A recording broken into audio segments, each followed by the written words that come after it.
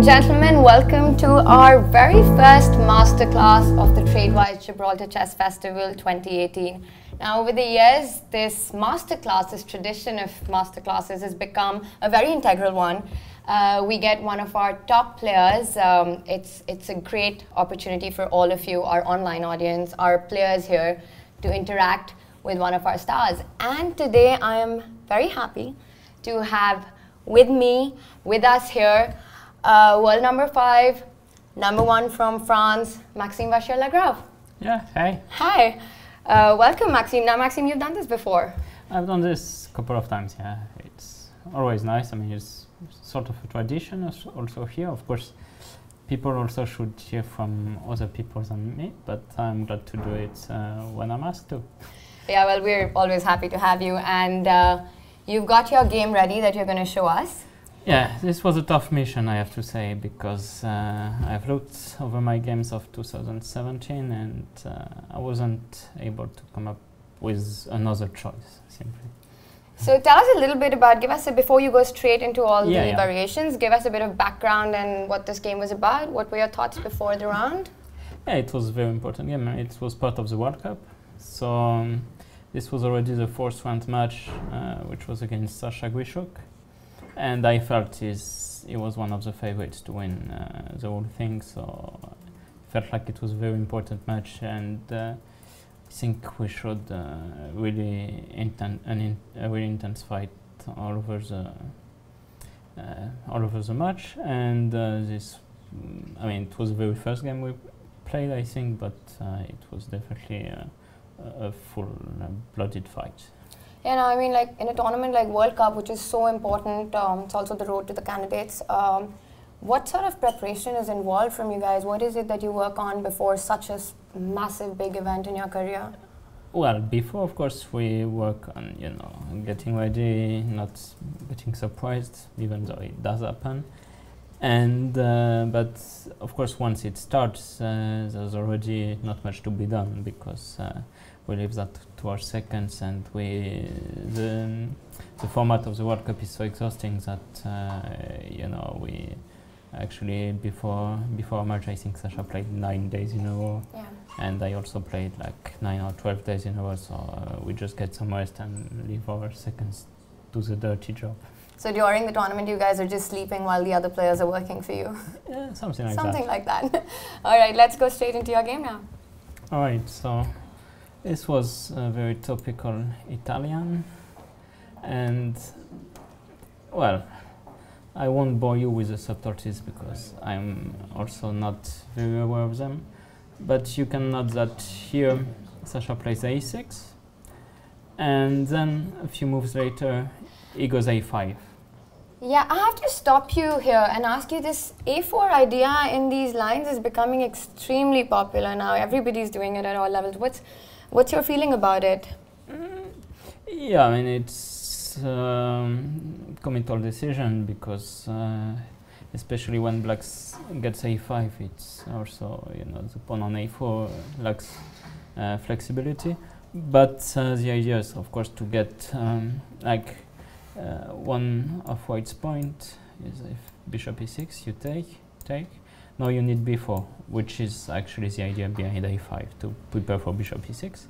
So black plays, for instance, bishop a7, and now you expanded on the queen side. So there are some times, I mean, now is not the time, but there are times where b5, 8 takes b5, 8 takes b5, knight e7, and then you go g4. And you get an expansion on the center, and this would be good for white. Of course, right now b5 runs into take, bishop f2, and rook takes a1. And b1 knight is hanging in the end? Yeah. Okay, let's just show it. Bishop f2, king f2. I mean, it doesn't need to hang. I think, even if after bishop takes c6, black had to take on c6, probably it would be fine. But of course, the knight on b1 is an aggravating factor. But the point is, now white goes rook a2. And you cover the pawn on f2, then white's knight comes to either to f1 or c4, and again, you get this b5, d4 idea, especially once black starts playing on your king side. The pawn getting to d4 helps restrict the bishop, and that's a very important factor. So anyway, now a5, I mean, seemingly loses the tempo, but of course, if black doesn't play a6, white is not going to play a4. So that's the reasoning behind all of that. How surprised were you with this a6, a5, or? Actually, it was probably the first time it was played, so wow. I was a bit surprised and I didn't react in the best ways. And actually, I got to play this line also against Sasha in the tiebreaks and also against Peter in the tiebreaks, in the match actually. So we played it my fair share of times. And did they go a5 as well? Yeah, okay. That's the point. And then suddenly they stopped. I mean, people against me found other ways to play. So anyway, bishop e6, bishop b5. Yeah, knight a7 was played 3 times against me, and knight e7 was played in the tiebreak game with Peter. And I think game went something like this. Well, it was an interesting fight. Was probably slightly better, but anyway, that's not really the point. Knight a7 is of course more critical because you aim for the bishop. So now, also maybe because of the surprise effect, I took on c5. In later games, I took on b5 and against Peter, and actually I was probably slightly better there. So anyway, I took on c5, and I felt it's not a bad idea because my point was this little move b3. So after this game, in your next encounter, you took on b5 instead of taking on c5. Actually, against Sasha, if I remember well, he didn't go knight a7, but knight e7. Okay. But I'm not exactly sure. But I mean, definitely there was no knight a7. Knight a7 came back later in the classical game against Peter. Okay.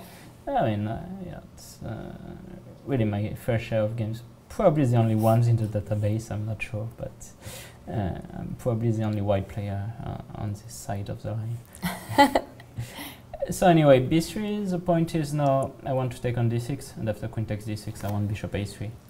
So ideally, I would be able to take on d6 to force black to take back with the pawn and then go c4, like especially against knight c6, but knight c6, of course, is not a great move. But Sasha played rook e8.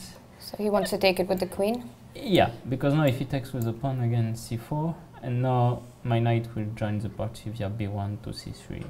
And you're not afraid of giving these b4, d4 squares to black? Well, I have a bind. And c5 as well? I have a dark squared bishop, so actually get some use of the d6 pawn that is weak, because now my knight gets to b5, the bishop gets to a3, and the pawn is just very weak. Right. And also the squares are covered. The only square that's not covered is c5, but that's not that much of a big deal. Yeah, that's an interesting point, that you're not so worried about giving these squares because you've got the dark squared bishop. Yeah, exactly. I mean, of course, if I don't have the dark squared bishop, say I have the light squared bishop and black has a dark squared bishop, then suddenly the situation is completely turned around, yeah. Simply like the bishop on c5 would be a monster. Yeah, black is probably already much better. Don't know about much, but yeah, it's clearly better. So anyway, Sasha played queen takes d6.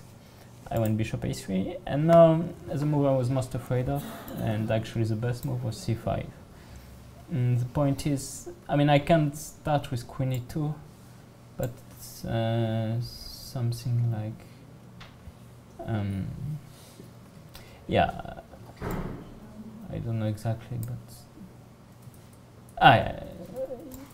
something like b6 and black consolidates. I mean, you can take on c4 now, and the bishop is anyway restricted, so I felt like after c5 I probably have to do this and exchange queens, but now you take on c4, you play b6, and well, it feels like I should be slightly better because of this pawn on b6, and I have some ideas to make use of it, but also my bishop is now very stupid suddenly, so I don't know exactly how I should play now. Maybe knight h4, knight f5, yeah. But someone knight h4, after knight h4 there's already rook d8, so black is in time. Anyway, c5 was... Yeah, but that's interesting because a lot of times when you're playing against against the color of bishop, you try and not put your pawns on that square because you feel they'll get attacked. But here you're restricting your exactly. opponent's biship. When you manage to restrict the bishop, it's actually the pawn on the opponent's bishop's color is actually a pretty good setup. So it depends on the specifics. I mean, theoretically, let's say you have a bishop endgame here, dark squared bishop against a knight. If the bishop is restricted, it's very bad for white. If the bishop is already going on c7, then it's very good. So if the bishop can attack the pawn, of course it's not ideal, but if he cannot, then it's another story. So anyway, Sasha played queen a6, which in a way is more natural, but I didn't really expect it, to be honest. The main point is I cannot really take on e5 because you can take on h3, and well, knight f7 is not a move, and well, basically there's I was actually considering something like this: knight to f3, rook d8, queen to c2, bishop e6, but the queen is a little bit awkward, of course, here, but it's only temporary. So I thought because because the queen is awkward and it's temporary, I have to try to make use of this move and play b4. So now basically Sasha played the only logical way, because you can do something like this, but first of all after c6 there's bishop b2, and anyway if you play c6 right away to prevent b5, and b5 you should prevent, because otherwise the knight on a7 is completely dead in the game. No, I mean, it doesn't really look very alive at the moment either, but yeah, exactly. c6 doesn't help, but that's why basically Sasha took and played b5.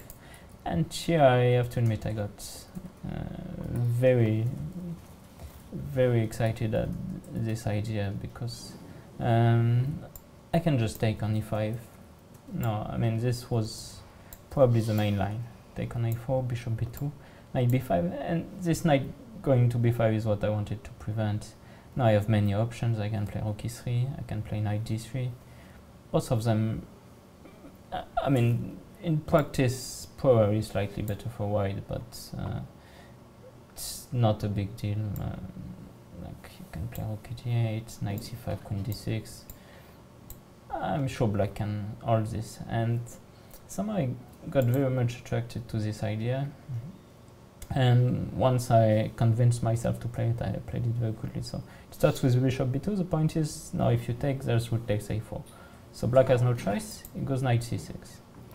So you didn't want to go for the knight e5 idea because you didn't want the knight to come out to b5. Yeah, because then the pawn on a4 is in this position. Of course, black wants a3 at some point, and the knight on b5 is looking very good. And somehow I thought bishop b2 would help disrupt his pieces a little bit. So he goes knight c6, I go knight takes e5. Now he goes knight takes b4. And, well, of course I could take on b5, and I mean, I don't think it's anything at all, to be honest, but something like this is still playable, sort of. But black probably has c5, not to prevent any knight d4, and the knight is also doesn't have any squares, so my bishop has no activity left. So anyway, I thought I have this bishop, which is ready to strike, and this was my main hope, going for this line. So I thought I'll just bring some more pieces to the attack. The rook left. Yeah, the rook left. And, well, of course I was a bit concerned about leaving this pawn, which is a passed pawn, but I felt I have enough pieces to control the a3 square for now. I mean, later on it could be a problem. Anyway, to be honest, I mean, it's not really justified what I did, because I'm probably just slightly worse here, but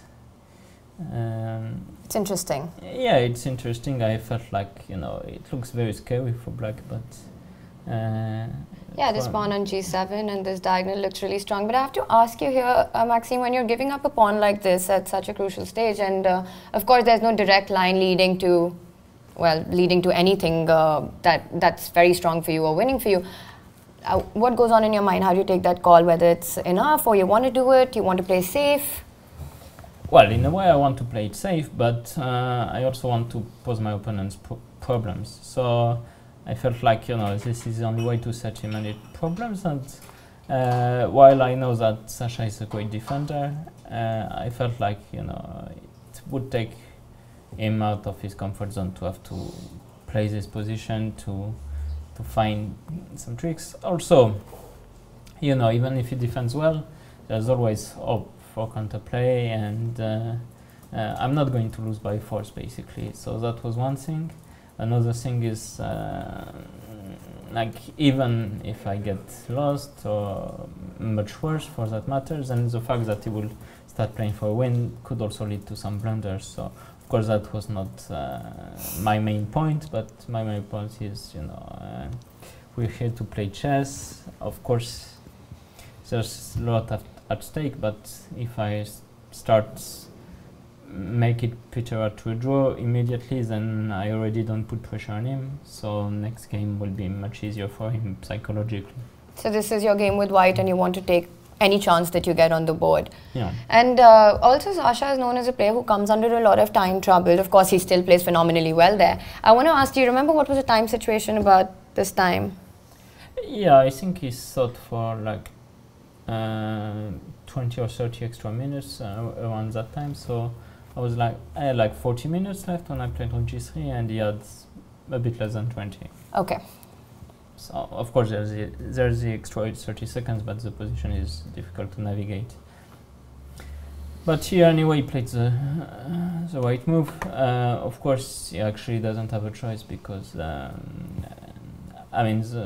this rook is, of course, cannot go to d8, because now I think rook takes a4 is the option, and rook takes d2 would turn into queen f3 if I'm correct. Might not be correct, but this was this was the point. And queen a4, queen f6. But when you have that many pieces looking for black's king and black has none protecting it, it's pretty much hopeless. So anyway, he goes rook d8, and well, of course, I have to go queen f3. This is the point of the rook leave before going queen f3.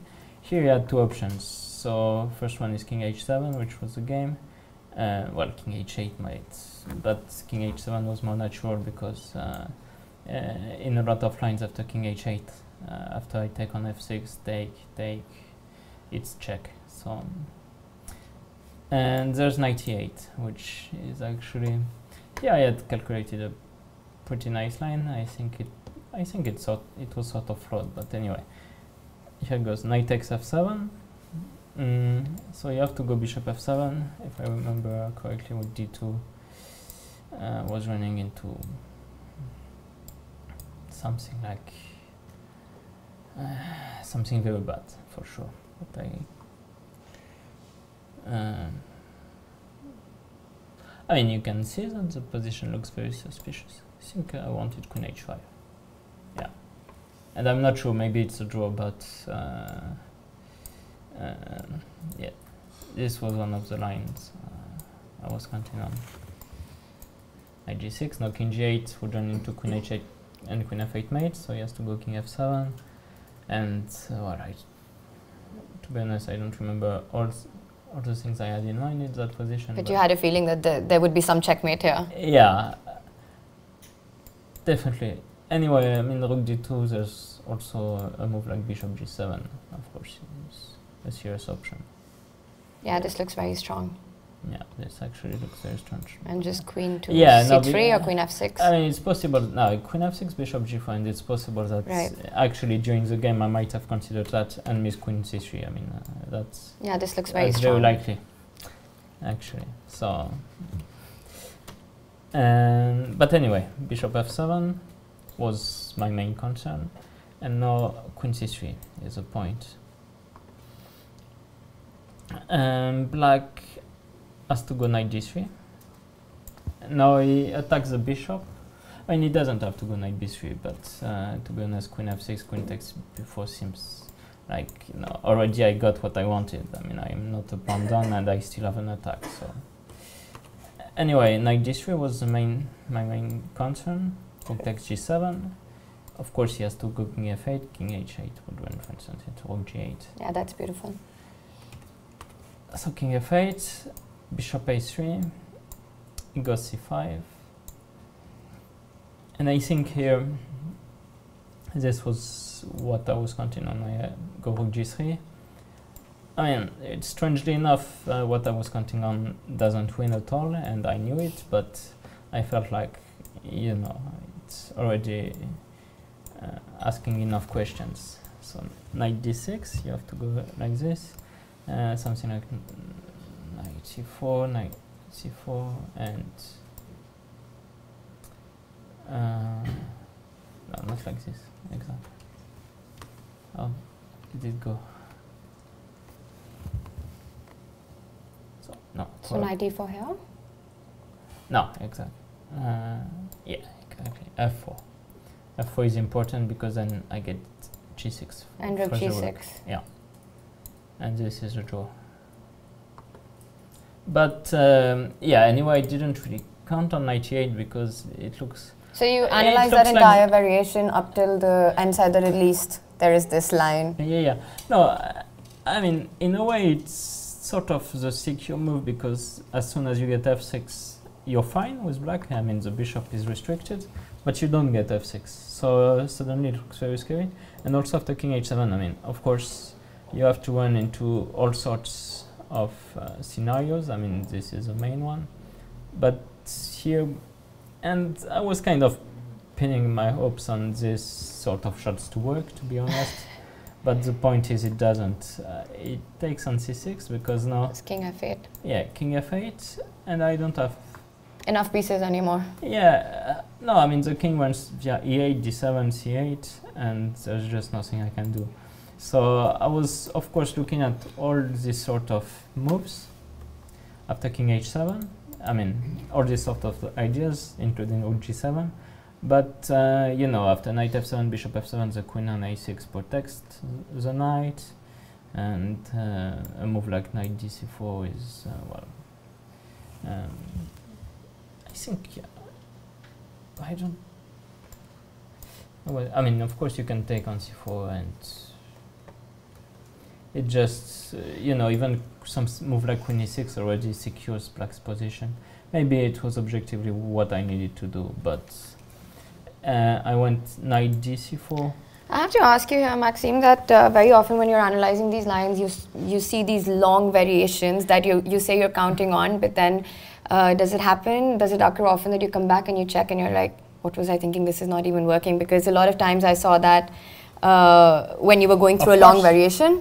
No, of course. I mean, when you play a game, you try to calculate the long lines, but as soon as you make it long, you increase the chances for mistake. And I mean, it never happens that I don't make a mistake. Basically, this is how it proceeds. So I'm looking at lines, and sometimes one line is correct, but I missed a stronger opportunity for him at move 1, maybe even. So it's not just us doing those silly things, it's you guys as well? Yeah, us guys. Good to know.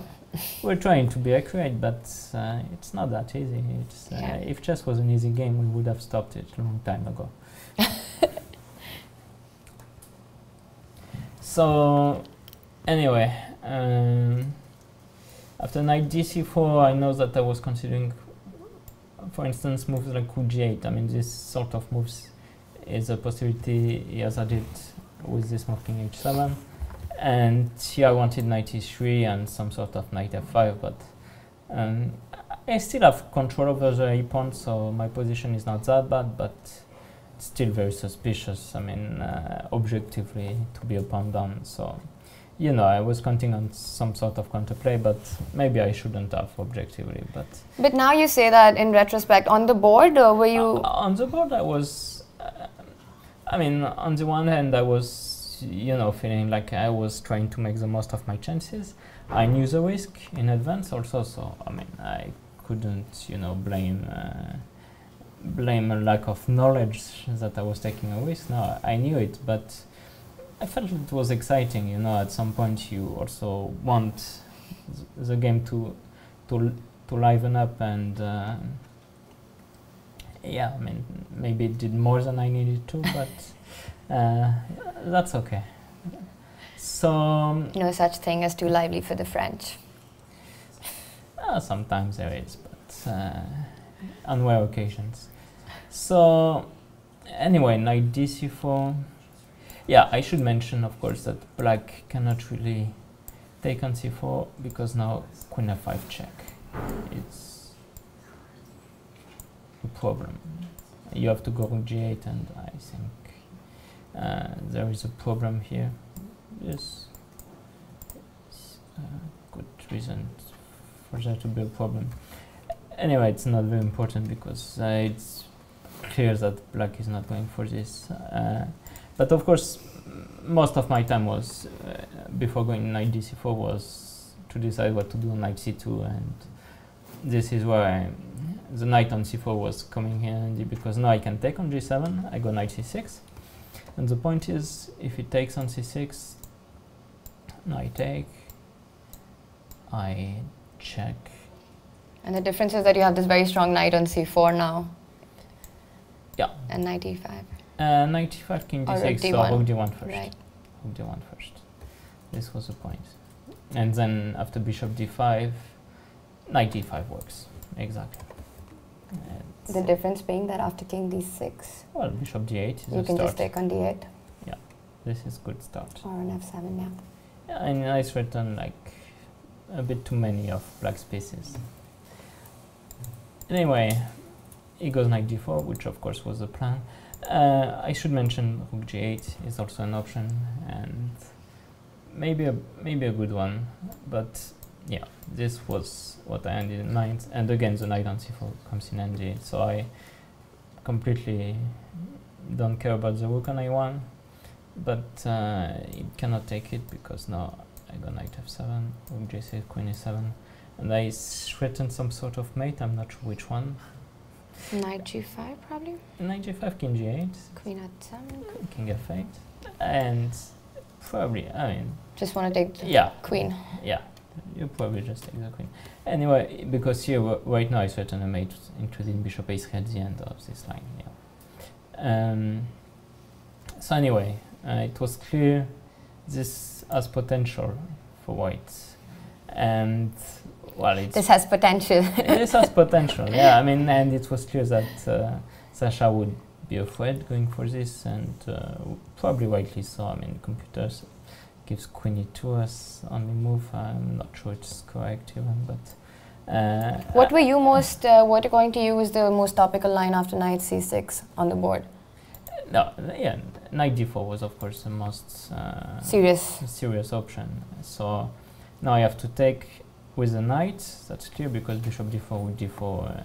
I mean, all my hopes are on that bishop. Yeah, you don't want to give that bishop up. Yeah. So he could actually take on d4. Of course, this is a serious option.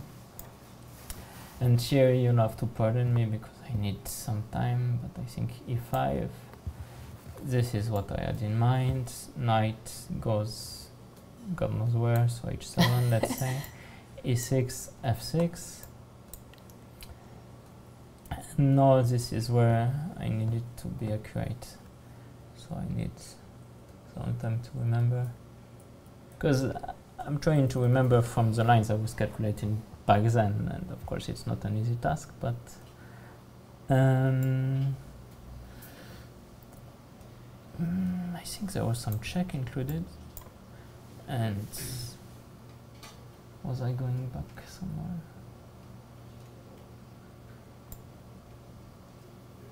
No, not like this. I don't know. I mean, because it feels like I'm a piece down, but of course...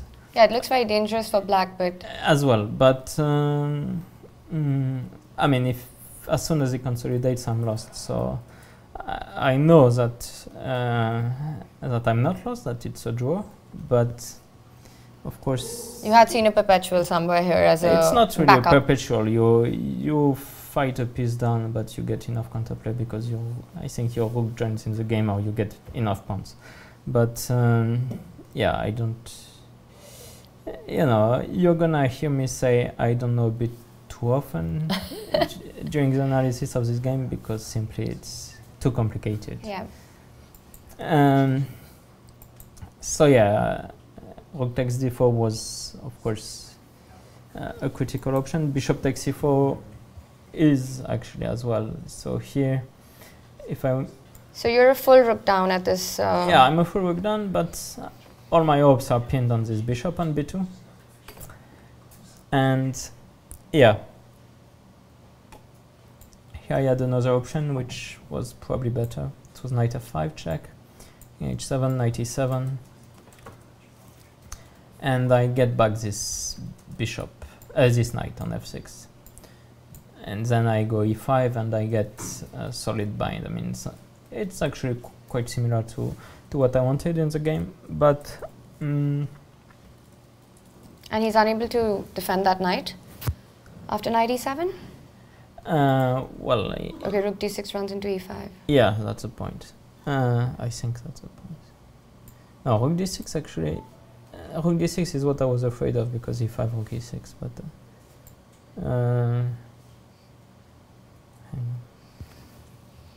could. Yeah, I think this was the best for white. And it's a draw. But I mean, even that position after e5, rook e6, if you just take on f6. Yeah, but I felt I don't threaten anything. So, I mean, maybe I'm wrong, but like, okay, let's go queen f5 first. And no, no, I threatened queen h5. Yeah, this actually is good for white.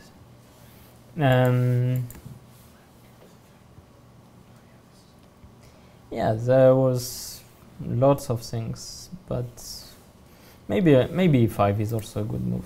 Anyway, I mean, it's clear that knight f5 was better move than what I did, because after e5, no, you can go knight h7, I think. So that's the difference between playing knight f5 check first and... Yeah, and now e6, f6.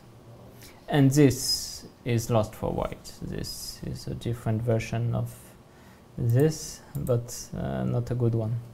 So this, I mean, I think I was considering going all out. It's a different version by a whole rook.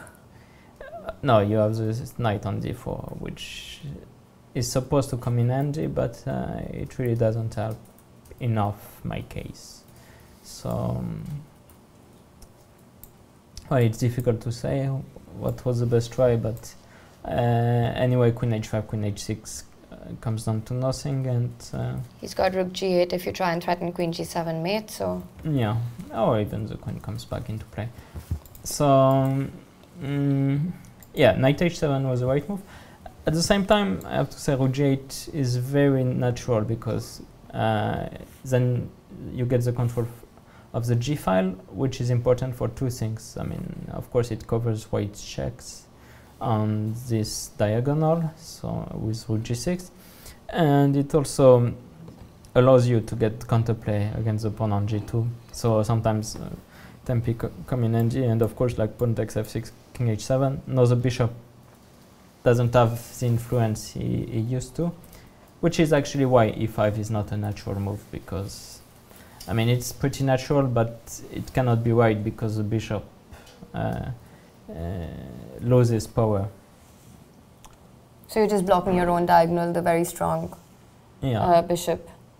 Yeah, and now I actually don't have any counterplay. I mean, if anyone has activity, it's black. So, but after rook g8, actually my idea was not to take on f6, it was to play knight f5, which is why I should have done it right away, to be honest. But, you know, the process of thought, of course, is not exempt of even illogical mistakes, I would say. So king h7 and no knight e7. Now the point is the knight controls g6, and this helps my case a lot. And now, well, black has a flurry of options, as always, but none do the trick. Like if he goes knight g8, yeah, I take on g8, king g8, queen g4. King goes, well, if king goes to h7 or queen e4 check, you cannot bring the queen to g6 because of queen a8. Yeah. So anyway, you have to go back. King f8 runs into bishop a3, so you have to go to h8 at some point. No, e6, f6, and queen f4. And actually, now that I think of it, there was a line where I said that it's a draw at the end. This was the line. This was the line because now after queen takes c6, I go rook c1, and I get to take on h6, take on c7, and my pieces join the action, and I somehow make a draw. So yeah, knight e8 was a good try, but again a scary one, and Sasha chose the most practical choices, but also helped me in a way that, you know, my options were suddenly quite easy, and my position was maybe not as bad as it should have been. At this point, what was your evaluation of your position? Did you feel that you had messed up somewhere? I didn't feel I messed up. I mean, I felt I tried to make the most of my position, and it could backfire, and clearly, I mean, after 97, I'm not sure I make a draw, but I have a pretty good intuition that it should be okay for me already. And it's still pretty complicated. Yeah, I mean, you know, I mean, if I was afraid of getting worse, I would have refrained from playing this a long time ago. I mean, giving up the pawn and everything, and then the rook. So during the game, that difference between playing knight f5 first and playing e5 first, that was not something that you realized afterwards? I knew there was some difference, but of course, I mean, we had very little time left, and I probably saw something after knight f5 and knight e7 that bothered me, which is why I played e5. And, you know, as often happens in this case, you hesitate about two options, and one of them is wrong, but not the one you think is. So anyway, Sasha chose the most practical continuation, and that will bring the exciting part of the game to a term quite soon. So it goes rook a b8. Oh wait, so all this was not the exciting part? No. All these crazy checkmates that you've been showing us. No, I said it will bring the crazy part to an end. Oh, it'll bring it to an end, okay. Yeah. So anyway, rook b8, I mean, yeah, suddenly couldn't find a way to get like his... The knight on e7 actually is extremely useful. It controls also the squares on the long diagonal, which means the bishop has no access to them. And thus he needs to lose some time. And so he goes rook a b8, he attacks the bishop on b2, but now I don't care, because if he goes rook b2, well, I can even take on g8 right away. I can also go queen e4, because after rook g6, I take on g6, take queen runs into queen e7, and after king h8, you take on g8. I take on g8. And perpetual? No, not perpetual. King g8, queen e8, right? I thought queen g4, but maybe. Oh, you're just trying for more? Or I thought I am, but no. Or what? I thought I'm trying for more, but maybe... I run? Yeah. Do you run enough? That's a good question. You probably don't. I mean, it's... yeah. I mean, I have to probably... Yeah, if I go bd3, then you bishop d3 runs into queen g8, queen f7, yeah? Yeah, or even rook e1. The computer shows rook e1, so... Yeah. Computer is right. So anyway, after pawn takes f6, the point of rook b8 was to force the queen exchange, because now, if I go queen f5, the point is it goes king h8, knight g8, rook g8, and now there's a double attack on the bishop and the pawn on g2. And well, the problem is that the attack on the pawn is also an attack on the king. So I lose the bishop. So after queen b7, I just took on b7. I don't have much choice. He took. Of course, now I take the rook. He takes my bishop. Well, I have to take the pawn. It's too strong, so I take it. it takes the knight because, well, he cannot really attack my rook. Then it goes to g4, and suddenly I again have some attack against his king. So he takes, I take on c4. Now he eliminates my pawn on f6 with rook b6. I take his pawn, and I'm a pawn up, but this is an elementary draw. It's even easier than with black's pawn on g7 instead of f7 because, as you can see, the king is very safe on g7. It cannot be attacked. So I did something like I moved my pawns, of course, forward. To be honest, I was not realistically trying to win it, but trying to play some more moves and bring the game to an end later on. And I felt like this would be actually a good way to end it without any pieces left. So it took on h6 now, because otherwise suddenly I have some sort of initiative if I can get f5. But I didn't get f5, so yes, I'm for king h5. I take on f7, he plays king g4, and it's a draw. So the entire sacrifice led to a forced draw in the end with king and king. There was nothing forced about this game. This is what made it so painful during it.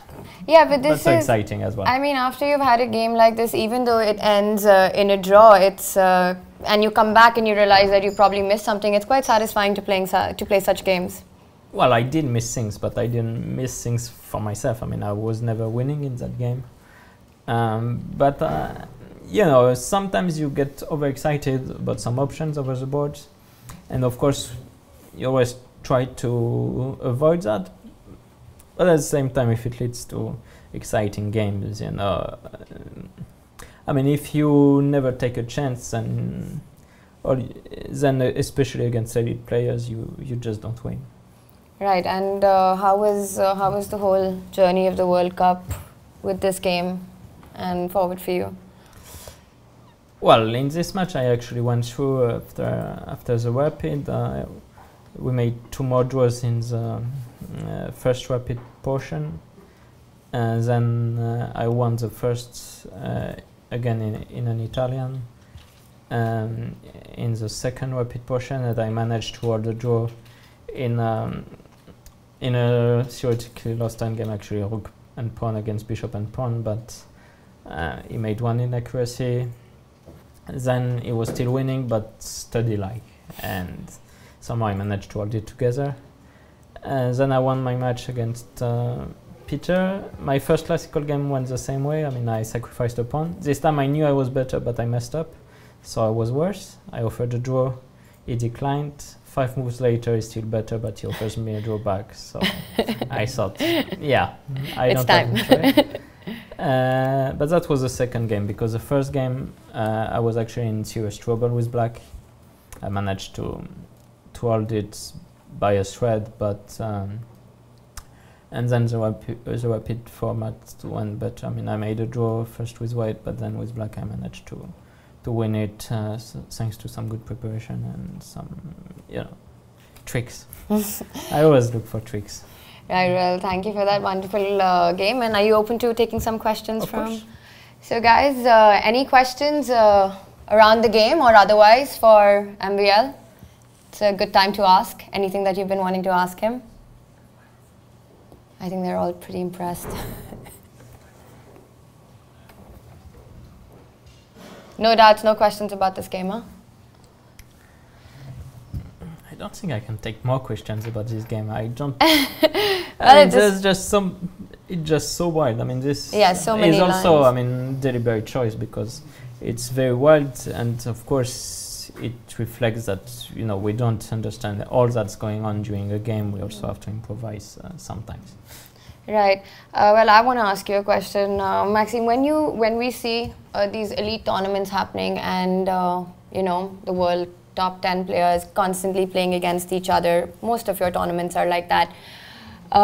What's that feeling like? I mean, how do you come up with new ideas on the board, or trying to make things exciting, trying to enjoy the game when you're playing the same player again and again? It's the main difficulty, of course, and generally the first one sets the tone for the tournament. So if the first round is exciting, and already people are starting to win, that means that the people in the bottom needs to take more risk, Also, people who start with draws need at some point to win a game.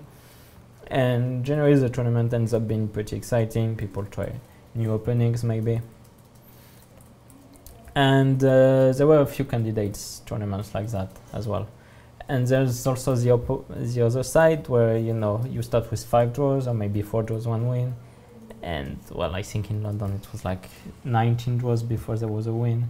And then, you know, it's not that the games lack interest, but at the same time you don't need to take the same risks, and losing can actually bar you from winning it. So, you know, you play maybe a bit more conservatively. I mean, games are still interesting, but, and of course sometimes there's just exhaustion because, you know, you play the same players, and so of course that doesn't and also help. the level at the end is so even. I mean, the level of play and the level of strength. Yeah, and I think also the drawing margin is just too much for people like us. So, and generally, even here you can see that drawing margin is quite high, and you know, you need utmost accuracy to actually set your opponent's problems after problems, and to make him crack under the pressure. That's the general trend these days.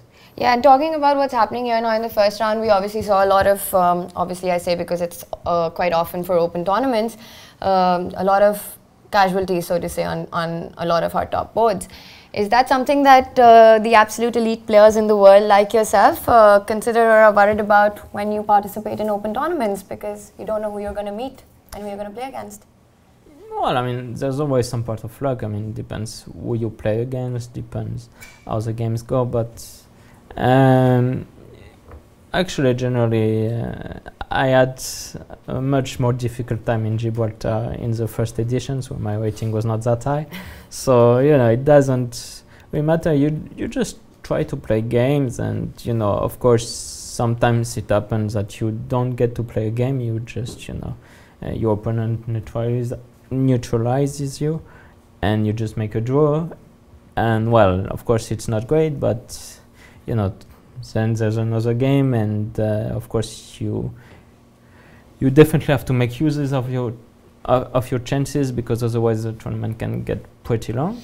But it's definitely fun. I mean, you don't get to play the same players, and I think that's an added value when I play top 10 players, like each top 10 players 10 times a year. That's I think that's just too much, to be honest. I think we would be better off keeping this encounters some sort of, I wouldn't say magic, but like, you know, what would be Federer and Nadal if they played each other once a month? I don't think it would be that great.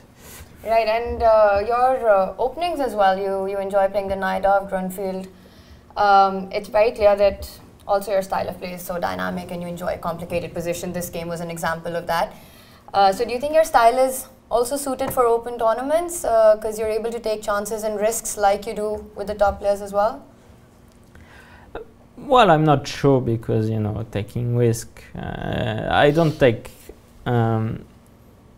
extraordinary risk. Also, I like to keep the position under control, and actually this game was sort of an exception where I was happy not to have things under control. But generally I like to take risks that I feel like I can control, and I think, for instance, Hikaru has much better record in open tournaments because maybe he's taking a lot more yeah, maybe risk. I think he just doesn't care. He wants to show he's a stronger player anyway. Yeah, we have a question. Question from the chat, Midas127. Do you ever read opening books, or do you do your preparation all on your own? No, I do read opening books from time to time. I mean, of course, not very often, but some ideas are there, and some ideas you might not want to miss. What was the last chess book that you read? Chess book? Wow, it's been a while, huh? No, actually it hasn't been, but it was not about openings, it was about endgame studies. Okay, well, I have actually one more question, and it's still open to the audience. Yeah, we've got, you go for. Don't you think for an elite player, your repertoire is, especially with black, pretty narrow, and that perhaps have you considered sort of changing it from time to time, so not to run into preparation? I know you're saying, okay, they can prepare whatever, I have my own ideas or whatever. So what he's asking is if you feel that your, no, I'm just repeating it for our audience, yes. That do you feel that your repertoire from black is probably a little narrow and you need more options to widen it? It's an interesting question. Of course, on one end, you want to be able to play as many things as possible. On the other end, it's difficult to play all of these things very well. So, I mean, I've been trying, of course, to play other things from time to time, especially a few years back, but it didn't bring results. So, in general, then I just decided at some point to focus on the Najdorf, on the Grandfeld, make it stabilized. And then, now that it's stable, yeah, I can think about expanding again, and we'll see how that goes in the next few months or in the next year. Talking about the Najdorf, that is your favorite opening. There was this phase I remember when there were a few games that you lost in the Najdorf, but you don't lose hope in the opening. You keep playing, and I think there were a few games that you lost in a row in the Najdorf. How do you handle that, or do you not blame it on the opening? Because a lot of us feel often if we lose in a line, we don't want to repeat it. Yeah, well, I mean, if I had lost because my position was immediately bad, and I mean, Ikaru or Vichy, for that matter, because I think there were those two losses, I'd shown some sort of refutation. Of course, I would have stopped and found something else to play, but this was not the case. And you know, I think more or less every opening players play nowadays are sound, and we can see that with the Berlin, of course, but people also play the Marshall, people also play the Najdorf. I don't think I'm the only one. People play Queen's Gambit, people play Nimzo, people play Grandfeld, people play Slav, and all of the openings have their merits. And in general, again, the drawing margin is so high that every opening is normally okay for black. We have a question from Mike. I'm Maxime, MikeKleinChess.com. Such an honor to ask you a question. I want to know, this is completely hypothetical, but we know that Magnus and Hikaru have both worked with Kasparov. I don't think it lasted very long for either. But completely hypothetically, if you had a chance to work with him, would you, especially given your dual affinity for the Najdorf? Well, it's very hard to answer this question, but no, it's not very hard. It's very probable that I would take the chance because, yeah, Najdorf-wise, it could be definitely interesting. Any questions from the audience? Well, yes, we've got.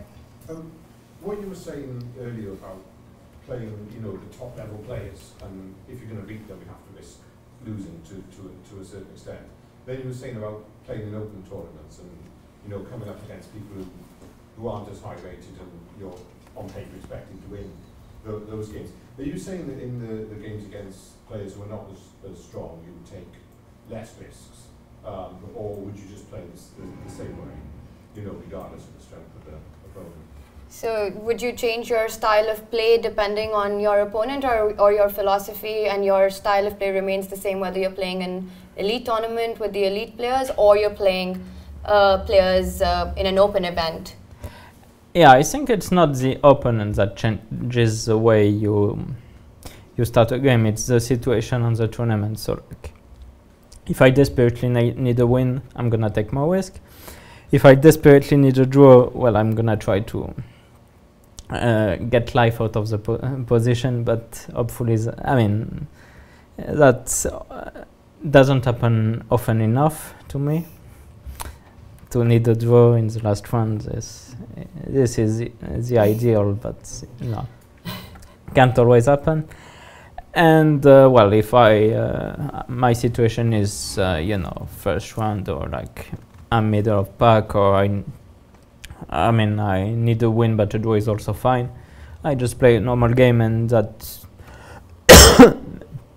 you know, if I play 2300 or 2500 or 2800, it doesn't really matter, because I just want to play my best chess. So I mean, to manage it is another question, but so you more play according to the tournament situation than yeah, if I take extra risk, yeah. it's generally going to be because I need a win. Okay, I have to get this one question in. It's I think it's something that all of us think about. Now, two of the world's best tournaments happen at the same time. There's Vaikanze. Of course, the format is totally different, but these are probably the best tournaments in the world. There's Vaikanze and there's the Open Gibraltar. Players of your level, how do you, and you're a regular here, you come here quite often, how do you choose and pick which one you want to play in? Because of course both are extremely attractive in their own way. Yeah, of course. I mean, Vaikanze is legendary tournament. So of course, you know, sometimes you have to make a decision. And of course it would be great, I think, if both tournaments didn't collide, but they do. So, you know, I mean, there's no magic trick to making a decision there. Okay, well, I am done with questions. Do we have any, Peter? Anything? Yeah, if you had to choose a period in history where you would be a top class player somewhere in history, which period would you choose and why? I think I would choose